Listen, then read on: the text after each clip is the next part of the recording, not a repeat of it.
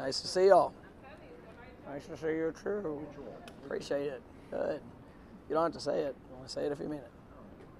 These aren't empty words. Man of the people. We ready? Yes.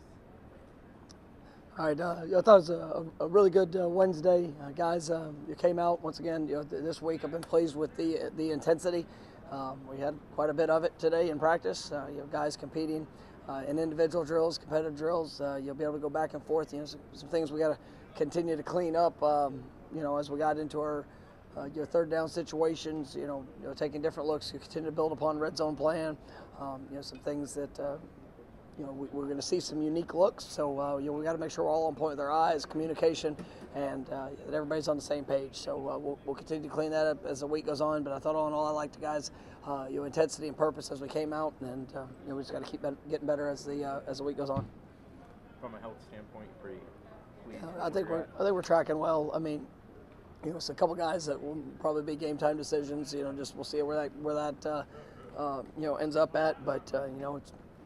Get to this point of the year, it's always a challenge, and we've faced a lot of moving pieces throughout the season, and it won't be any different this week.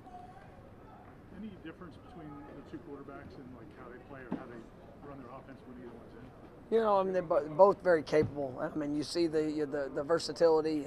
Both explosive movers. Very strong arms. I think.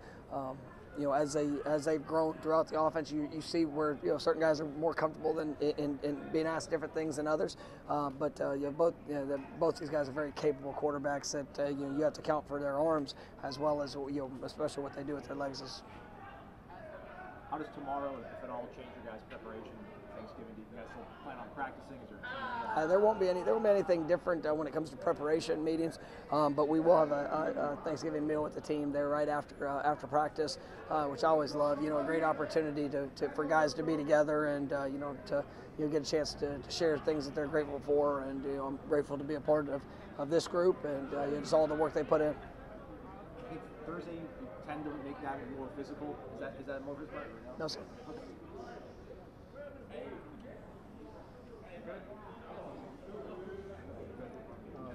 As far as the atmosphere of Florida, I know that you kind of prepared for the emotion of that game with Miami.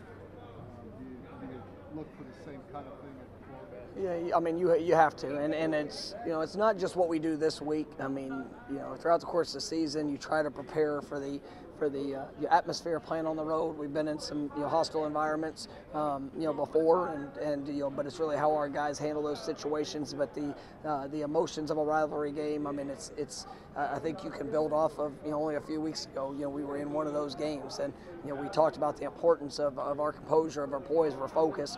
We did a solid job of that a few weeks ago, but it's something we're going to have to be better at here being on the road, and I'm definitely looking forward to seeing how our guys respond in that situation. And it's one of those things you can prepare them all that you want, but in the moment we got to go apply it, and that's going to be one of the big keys to this game.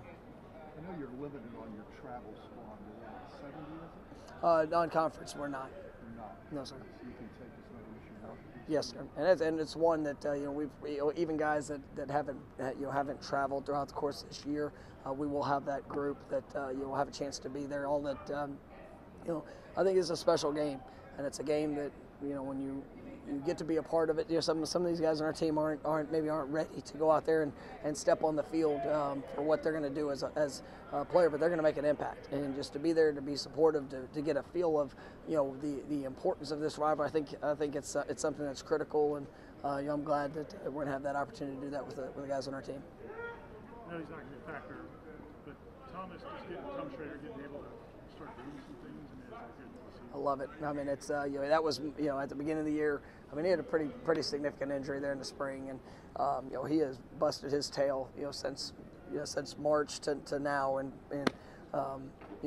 kind of for me, I know he's going to be done for the year, but I wanted to see if by the time that the regular season ended, would we be able to get him out there? And that was very an optimistic approach. But as you see, this last couple of weeks, he's been getting some individual work, and just so happy for him. And because he was somebody we were counting on big time coming into this year. Just his development of what he'd done from his first year to going into the spring and the winter program. But unfortunately, whenever he got injured, but he's still maximizing the time and what he can do. And it's great to see him out there getting some physical work. All right. Anybody want to talk to Maria? Thank you, Coach. No, I gave you opportunity.